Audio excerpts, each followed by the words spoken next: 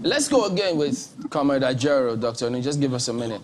Comrade, could you go ahead and tell us, has NLC gotten its wish eventually, finally?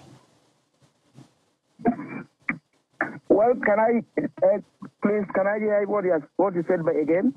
Well, haven't heard that the federal government says that they will no longer remove subsidy. They will make provisions beyond June 2022.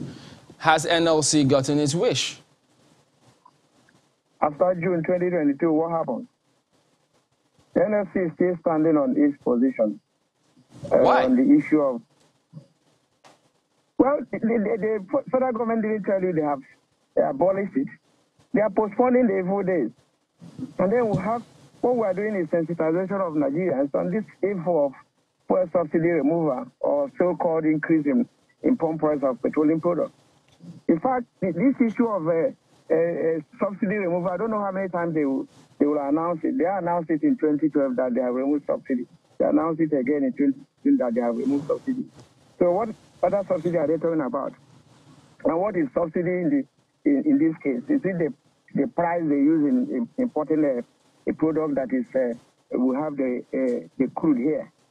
So it doesn't make sense. Whether they announce that they're going to do it in 10 years' time or they're going to do it in the next 1 year, the NLC is still standing on its position to sensitize Nigerians that this is not sustainable, and this idea of fuel subsidy is a hoax, which they are using to inflict.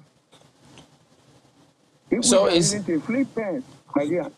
Is NLC... So plan rally... Yes, please. I was going to talk about that. Are you still going on with the planned rally, and when? 27th of January 2022.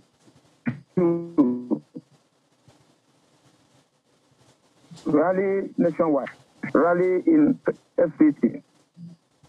So what is this rally about? Because if you say they're postponing the evil day, you're sensitizing Nigerians. Are you sensitizing Nigerians for the evil day ahead? What is yet to happen, which we don't know when it will happen? Or what exactly is the intention? On the implications of the action which the federal government intends to take. That's the sensitization. And then putting our foot soldiers, at alert. The sensitization is to put them at alert on any eventual, action on this issue of increase in pump price of petroleum products from the current price to almost 300 and something naira per liter. So those are issues. We are looking at it that we actually need to educate them that Nigeria can refine. We actually need to debunk all the lies that our refineries are old. Some of the oldest refineries in the world, were built in 1901, and some in 1950-something, some in 1940-something.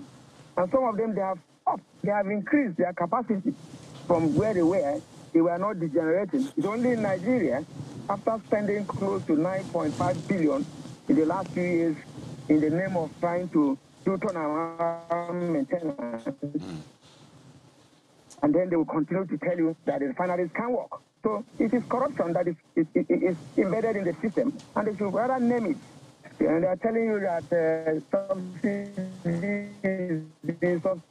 that let them define for us what subsidies is all about. In the last few weeks, you are hearing of the problem in Rivers, where the governor is even arresting individuals